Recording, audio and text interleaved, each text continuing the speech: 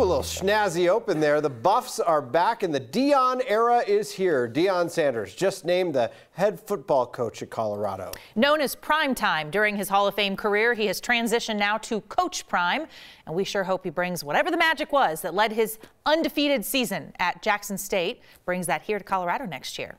This is one of the biggest coaching hires in Colorado State history. I mean, one of the biggest. Absolutely. A lot has happened in the past 2 hours, and what was once speculation, now excitement for his arrival. Sanders will be CU's 28th full-time head coach for the Colorado Buffaloes. He's agreed to a 5-year contract, but we don't know how much it's worth right now.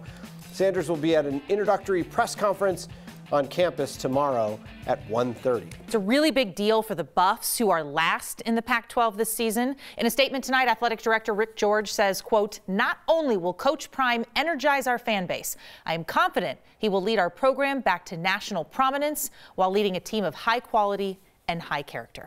Jacob Toby joins us now with more. Look at the smile on his face. Deal. Yeah. This is a big deal. Very, very big deal. So many rumors and reports all day, and it wasn't even made official until just before 8:30 tonight. Jackson State actually canceled Coach Prime's post-game media session after their conference title game today so he could tell the team this.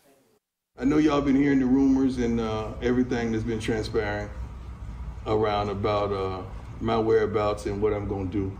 And I'd like for y'all to hear it from me and not from anyone else. I've chosen to accept the job elsewhere next year. And just seeing what some of you guys have climbed to is undarn believable. And that's the thing that got me. I think if you watch that video, you really respect the way he went about it. So many rumors. He said he didn't even tell his own family that it was making the official decision because there's just a lot of stuff going on. I love it. He said Mama would tell everybody. Yeah. He also was telling his players, you're either going to get elevated in this job or terminated. Yeah. So it is, I think he said it is what it is. It is sad for them, surely, but for him, that's incredible. For us, it's great. For Colorado. Recruitment-wise. Recruitment, we can do all sorts of stuff. Absolutely, and Colorado is making it a point to change sort of their the way they go about recruiting. They're putting in a new pilot program for transfer credit review. It's been an issue in the past trying to get students here transferring in from other schools due to credits. So the school announced tonight that they're going to change that. That plus their new NIL initiative, their new collective with NIL. Colorado's kind of been behind in that aspect since NIL has become a thing. Coach Prime is right at the forefront of NIL. He can really do some big things, partner up with some companies, get these players some money, and get some better players in here too. So it's going to be great.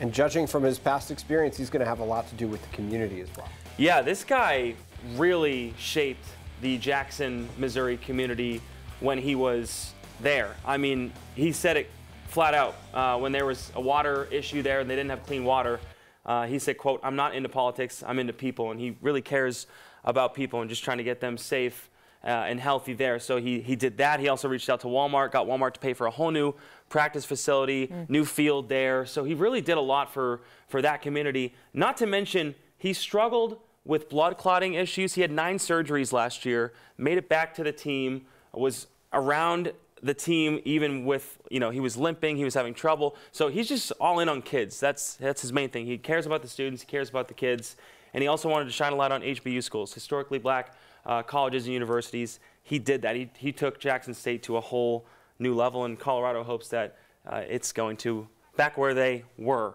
once. Yeah, going to be a big change between Jackson, Mississippi and Boulder, Colorado. But yeah.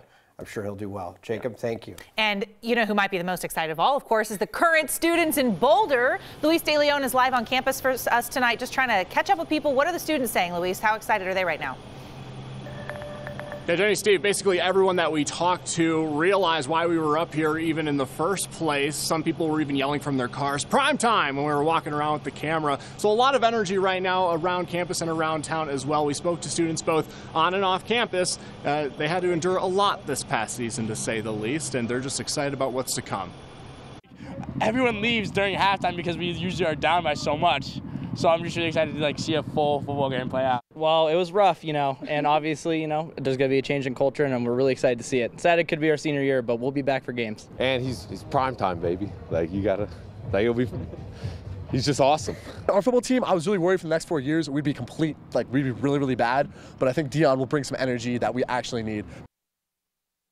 Really, really bad, that student last said there. That's one way to describe the 1-11 overall season record there. But hey, students are excited that the sports world's worst kept secret is now official. Hey, we also spoke to MSU Denver sports marketing professor Darren Duber-Smith today, specifically about how a person with such high notoriety already and what the impact could be there with having them come to campus. And Jenny Stevie says it's really hard to downplay the impact this could have on the CU brand, as well as the possibility for recruiting more of what he calls high-quality students and professors to the school. Heck, if we can keep them in the seats beyond halftime, that'll be a great success. Luis DeLeon of Boulder, thank you so much. Appreciate it.